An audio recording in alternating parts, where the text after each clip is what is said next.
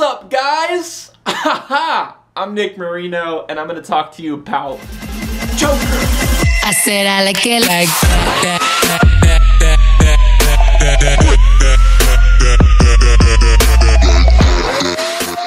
Wow, dude, the Joker is crazy. So honestly, it's insane. It's insane. Basically, you know, it's about, you know, the Joker. It's about the Joker from the Batman series. It's kind of like the first kind of time, you know, we ever see kind of like the, you know, the origin story of the Joker. It's really cool because it plays on, you know, it's not just the, you know, like the Joker.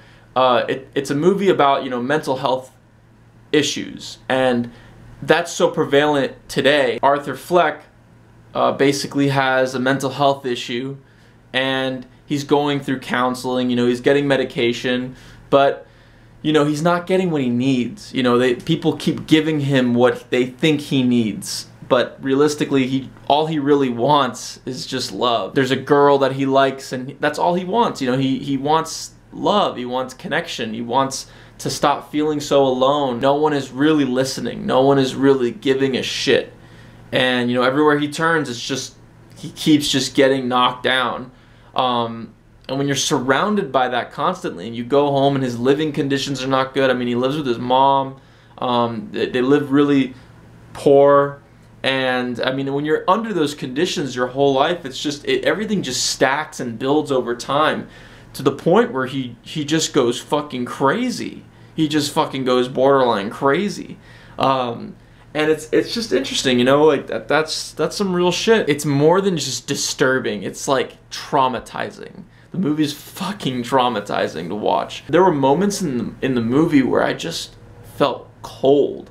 Like my heart sunk into my stomach and my body just felt so cold watching the movie.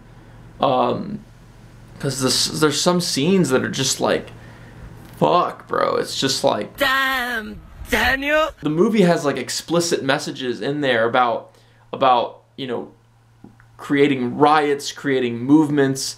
You know, there was even like, in the news, they shut down a theater and they told people not to wear masks to the theater because it's that fucking intense. It needs to go that dark. It needs to go that direction so that you can really get the message, so that you can really feel, okay, this is a real fucking thing, dude.